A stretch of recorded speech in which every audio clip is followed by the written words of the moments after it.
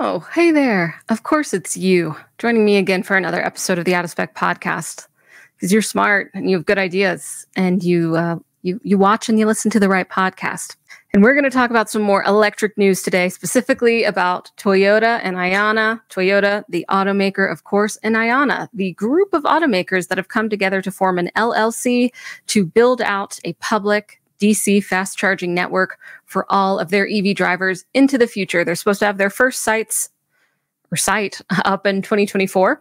So we'll see. Let's get into the details of Toyota, a notoriously electric hesitant automaker, joining IONNA and beyond. Let's plug in.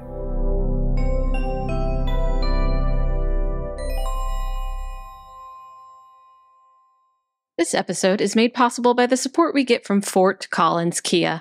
If you are in the market for any electric Kia, not only do they never add market adjustments, they will deliver your car to you anywhere in the 48 contiguous states for out-of-spec viewers.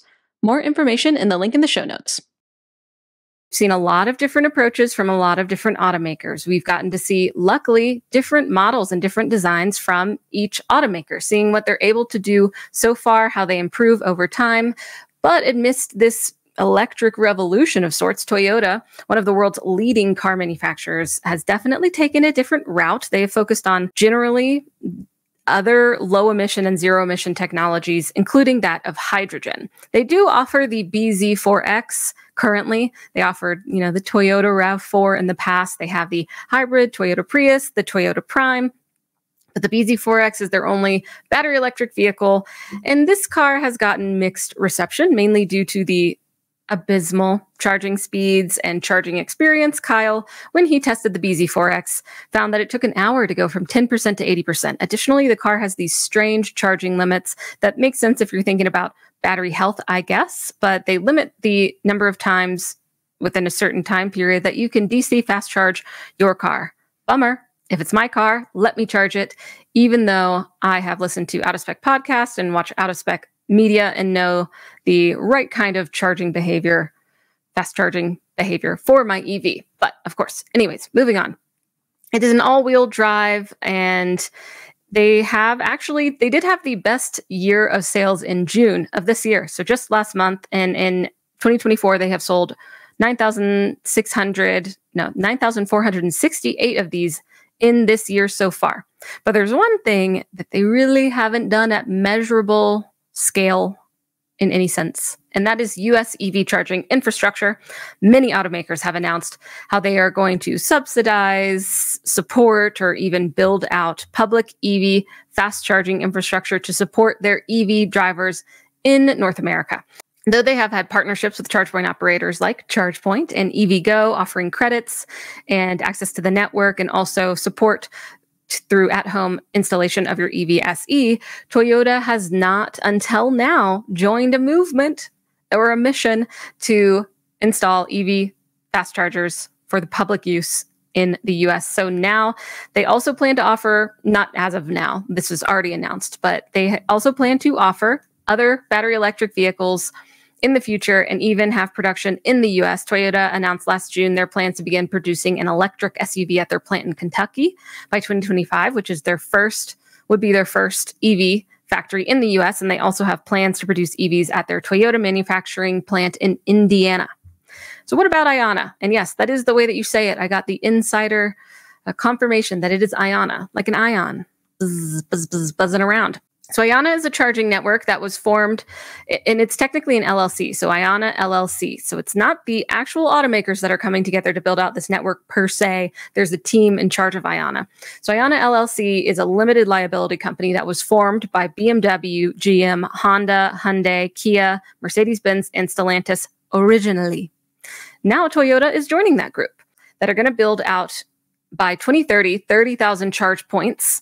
And they have planned for these to have amenities, restrooms, food, retail, to be in convenient locations, to have digital integration and great customer service. So you're going to be able to, apparently, from what they say, work with participating automakers to have in-vehicle and in-app experiences, including reservations, intelligent route planning and navigation, payment applications, transparent energy management, and other features. And their CEO is Seth Cutler.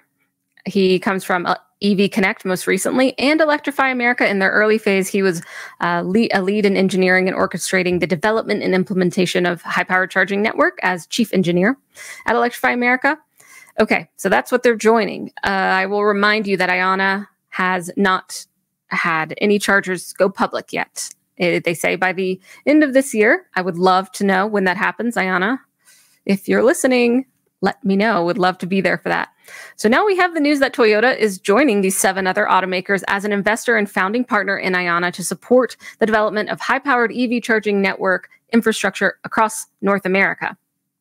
Okay, so that means another step towards supporting their battery electric vehicle customers, but also likely this means that they're going to have more customers on the road to support. At least that is their plan with the production, with this investment and movement into the EV charging infrastructure of North America. Ted Ogawa, the CEO of Toyota Motor North America, which is a tongue twister, try to say that 3 times fast. He emphasized that this move will boost adoption of battery electric vehicles. That's a whole idea, and enhance customer experience, which would also boost sales, of course. It's right there written in the words that it does take automakers stepping into this industry and coming even together, perhaps, to create the public EV fast charging infrastructure that we need in America, that EV drivers deserve to access. That works. That is where we need it to be. And that is also put up in a timely manner. We have people adopting EVs, and we will always need the infrastructure and the resources. But of course, that starts to involve utilities and states and local and federal governments when it comes to energy and our grid, which has been working one way for a long time and is now having another new pressure put on it from electric vehicle charging infrastructure. Perhaps, I'm wondering, these automakers coming together might have very heavy sway when it comes to working with utilities. Of course, all across the U.S., utilities is complicated, and there's many different forms of the ways that utilities run, and different utilities running different regions across the U.S., and then consider Canada. There's a lot of work to do, but I do hear consistently about how it takes time, that utilities is one big part, and then it's the folks that are trying to get the chargers up, and the utilities, of course, have to get them power. So I do wonder about this, but I want to know also what you think about Toyota's move here. Why do you think they decided to invest in IONNA? They said it themselves. How do you feel about that, despite its past of kind of apparent skepticism towards EVs, or at least not super both feet in the electric movement? Is IONNA the new bandwagon? Will we see most automakers do this? Like we saw the North American Charging Standard announcements come out throughout last year and this year.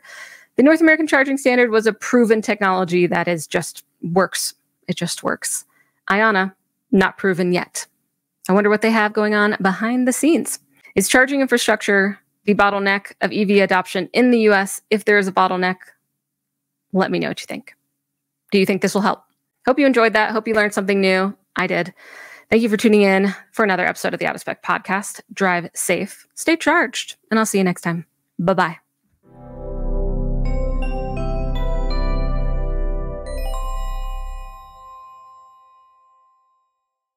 If you're tuning in on YouTube, you're lucky because you get to see Rafiki's little feet. He is napping. Okay, anyways, back to Toyota.